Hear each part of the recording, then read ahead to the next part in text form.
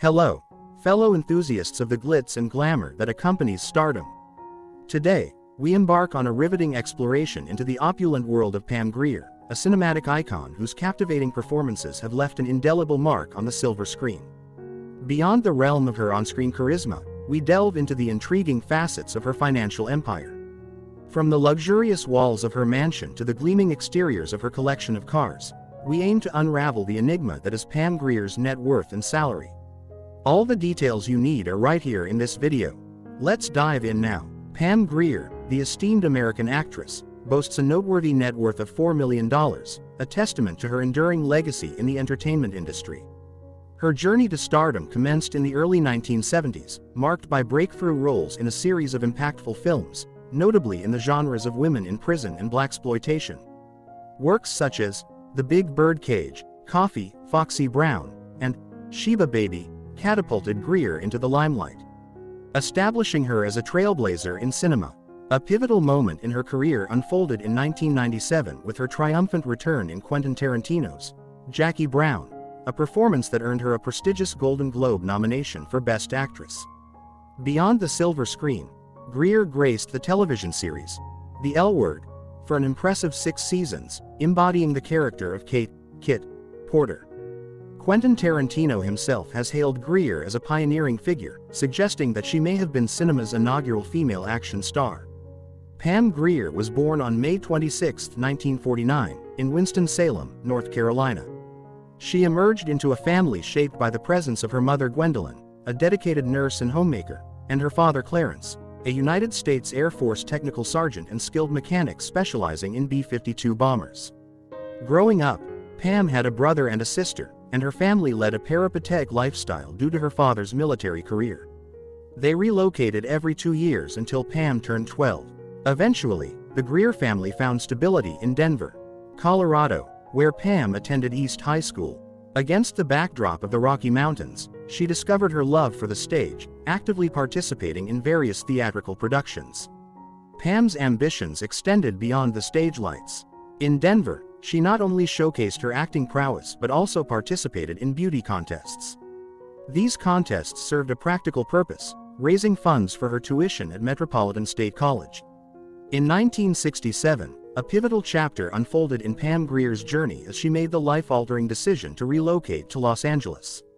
Venturing into the city of dreams, Grier secured a position as a switchboard operator at American International Pictures. Fate intervened when the discerning eye of director Jack Hill discovered her remarkable talents. This encounter marked the beginning of a prolific partnership, with Grier assuming the leading role in Hill's Women in Prison film, The Big Dollhouse, and its subsequent installment, The Big Birdcage. The early 1970s witnessed a flourishing career for Grier, extending beyond the prison walls to films like Women in Cages, The Twilight People, Cool Breeze, and Hitman. Simultaneously, under contract at American International Pictures, she emerged as a cornerstone in the realm of blaxploitation cinema, embodying bold, no-nonsense characters. The pivotal moment arrived in 1973 with Black Mama White Mama, paving the way for her breakout role as the iconic Coffee in Jack Hill's eponymous film. In this portrayal, Grier etched her name in cinematic history as the first African-American woman to headline an action film. The momentum of success surged through the 1970s as Grier continued to captivate audiences in notable blaxploitation classics such as Scream Blackula Scream, Foxy Brown, Sheba, Baby, and Bucktown. Her diverse talents even graced the gladiator exploitation film, The Arena. December of 1975 marked a significant juncture as Grier starred in her final film with American International Pictures, Friday Foster. This collaboration, featuring luminaries like Eartha Kitt, Scatman Crothers, Carl Weathers, and Yaphet Kotto, was based on the syndicated newspaper comic of the same name. The 1970s drew to a close with Grier leaving an indelible mark on cinema, featuring in productions such as Drum, the Italian romance film, Twilight of Love, and the biopic Greased Lightning, where she starred alongside Richard Pryor, portraying the legendary NASCAR driver Wendell Scott. Film career in the 80s and 90s. As the blaxploitation era waned, Pam Grier seamlessly transitioned into a diverse array of action and crime films, showcasing her versatility as an actress. In 1981, she took on the challenging role of a druggie prostitute in Fort Apache, the Bronx, sharing the screen with the legendary Paul Newman. The same year, Grier delved into the realm of horror, captivating audiences with her portrayal of a witch in Something Wicked This Way Comes, an adaptation of the Ray Bradbury novel. The 1980s became a canvas for Grier to paint her talents across various genres. Notably, she graced the sports drama, Tough Enough, alongside Dennis Quaid and Warren Oates, illustrating her ability to navigate dramatic landscapes with finesse. The science fiction film, The Vindicator, added another layer to her repertoire, offering a unique retelling of the classic, Frankenstein, narrative. Grier's commitment to diverse roles continued with appearances in the drama, On the Edge, the comedy, The All-Nighter, and the Steven Seagal action thriller, Above the Law. One of the noteworthy entries in Grier's 1980s filmography was the political thriller, The Package, where she shared the screen with the esteemed Gene Hackman. This marked another instance of Grier's seamless integration into films with political intrigue, showcasing her adaptability as an actress. In the early 1990s, Pam Grier continued to leave an indelible mark on the silver screen with her presence in films that showcased her versatility. Among these offerings were Class of 1999, Bill and Ted's Bogus Journey, and the black revisionist western, Posse, directed by the talented Mario Van Peebles. Grier's cinematic journey in the 90s gained momentum in 1996, where she exhibited her action prowess in films such as Original Gangstas and Escape from L.A., alongside a delightful turn in Tim Burton's science fiction comedy, Mars Attacks. The pivotal moment in Grier's 90s repertoire arrived in 1997 with the comedy, Fakin' Da Funk. However, it was her collaboration with Quentin Tarantino in Jackie Brown that catapulted her to new heights. Released the same year, the film paid homage to the blaxploitation era and garnered critical acclaim, earning Grier a plethora of accolades. This marked a significant turning point in her career, with nominations pouring in from prestigious platforms such as the Satellite, Golden Globe, and Screen Actors Guild Awards. Following the resounding success of Jackie Brown, Grier remained a force to be reckoned with in 1999, gracing the screen in an array of films including No Tomorrow, Jawbreaker, In Too Deep, and Holy Smoke. The 90s showcased Pam Grier not only as a cinematic icon but as an actress capable of navigating diverse genres with finesse. Film in the 2000s and 2010s. As the new millennium unfolded, Pam Grier continued to grace the cinematic landscape, leaving an enduring imprint on each role she undertook. The 2000s saw a diverse array of credits for Grier, showcasing her adaptability as an actress. From the family comedy, Snow Day, to the sci-fi thriller, Ghosts of Mars, Grier effortlessly navigated through genres, proving her resilience and staying power in the ever-evolving world of cinema. Her involvement in projects like Bones, Love the Hard Way, The Adventures of Pluto Nash, and Back in the Day, further highlighted her versatility. The subsequent decade, the 2010s, witnessed Grier's continued presence in the film industry, where she contributed to an eclectic mix of genres. In the realm of romantic comedies, she graced the screen in Just Right and Larry Crowne, showcasing her enduring appeal in matters of the heart. The dramatic narrative of Woman Thou Art Loosed, On the Seventh Day, provided another platform for Grier to exhibit her acting prowess. Additionally, her participation in ensemble comedies like Bad Grandmas and Palms demonstrated her ability to seamlessly integrate into diverse casts while maintaining her own distinctive presence. With so much success, we see her owning countless assets of great value. First to mention is the farm in Colorado. In the year 2000, Pam Grier made a significant move, returning to Colorado and acquiring a 4.6-acre ranch for $449,000. Across the subsequent decades, Grier dedicated herself to the meticulous renovation and restoration of the property, simultaneously venturing into horse rescue endeavors. The culmination of her efforts led to the decision to list the ranch for sale in April 2020, with an asking price of $1 million. After several months on the market, Grier successfully finalized the sale in October 2020, ultimately fetching $940,000 for the property. Mansion in Franktown, Colorado. Nestled in the picturesque town of Franktown, Colorado, Pam Grier's residence stands as a testament to the allure of small-town living. Renowned for its charm and family-friendly environment, Franktown offers a serene and peaceful lifestyle. Grier's abode, situated on a sprawling 5 wooded acres, is a 2-story haven spanning 3,235 square feet.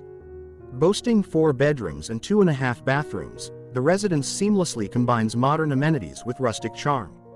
Upon entering the grand foyer, visitors are greeted by hardwood floors that guide them through the main level.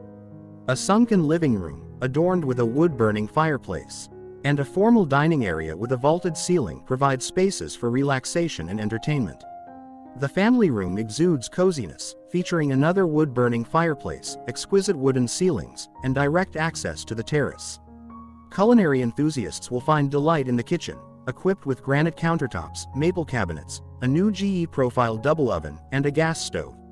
The main floor master bedroom serves as a private retreat, complete with a wood-burning fireplace, walk-in closet, vanity, and a private bathroom featuring a soaking tub and a modern shower for ultimate relaxation. Practicality is maximized on the main level with a powder bath and a conveniently located laundry room. Ascending upstairs reveals 3 bedrooms, complemented by a spacious bathroom adorned with quartz countertops and double sinks. 2 bedrooms boast walk-in closets, while the loft, featuring a vaulted ceiling and a built-in desk, adds versatility to the living space. Beyond the interiors, the stucco exterior harmonizes with the tranquil landscape. 2 fireplaces, 2 AC units, and a generator connected to the breaker box ensure year-round comfort. Additional features include an unfinished walkout basement, a 3-car garage, and a shed that collectively offer ample storage solutions. Outdoors, newer stucco exteriors, multi-level composite decks, and mature trees beckon residents to appreciate the natural beauty of Colorado. In a strategic real estate move, Pam Grier acquired this stunning residence for a sum surpassing $1 million. The house not only stands as a testament to her sophisticated taste but also exemplifies the quintessential Colorado living experience, where modern comfort seamlessly intertwines with the tranquil charm of the town of Franktown. Personal life. Pam Grier's personal life has been marked by intriguing connections with notable figures. One of the most significant chapters unfolded when she crossed paths with basketball player Ferdinand Louis Alcindor, later known as Kareem Abdul-Jabbar. Their relationship took a transformative turn when Abdul-Jabbar embraced Islam, prompting him to propose to Grier with the condition that she convert immediately. However, Grier declined, and Abdul-Jabbar proceeded to marry another woman that very day. In 1973, during the promotion of her film, Coffee, Grier encountered comedian Freddie Prinze. Their relationship deepened, and marriage was considered. However, Prinze's struggles with depression and drug addiction gave Grier pause, ultimately leading to the continuation of their friendship. Grier was one of the last individuals Prinze spoke to before his tragic death in 1977. Another significant relationship in Grier's life was with comedian Richard Pryor, whom she met through her association with Prinze. After being cast together in the 1977 film, Greased Lightning, they began dating. Grier played a pivotal role in helping Pryor with his reading skills and addressing his struggles with drug addiction. Despite her efforts, Pryor's relapse into substance abuse impacted Grier, as detailed in her memoir. Their connection became even more complex when Pryor married another woman while still involved with Grier. Throughout her life, Grier was romantically linked to various prominent figures, including boxing promoter Jimmy "Big Wheel" Wheeler, Soul Train host Don Cornelius, and basketball player Wilt Chamberlain. In 1998, Grier was engaged to RCA Records executive Kevin Evans, but the engagement concluded in 1999. Amidst her personal challenges, Grier faced a formidable health battle when diagnosed with stage 4 cervical cancer in 1988, with a prognosis of only 18 months to live. Undeterred, she confronted the illness head-on, undergoing rigorous treatment that led to her recovery and subsequent remission. In the expansive realm of admiration for Pam Grier, there is a profound and often unsung facet that amplifies our affection for her. Her dedicated involvement in numerous humanitarian and charitable endeavors, particularly aimed at benefiting the African American community in the United States. Grier's altruistic contributions, amounting to an estimated total of up to $2 million, underscore her commitment to making a positive impact on the lives of those in need. Over the past 2 decades, Grier has been actively engaged in various charitable initiatives, demonstrating her compassion and dedication to social causes.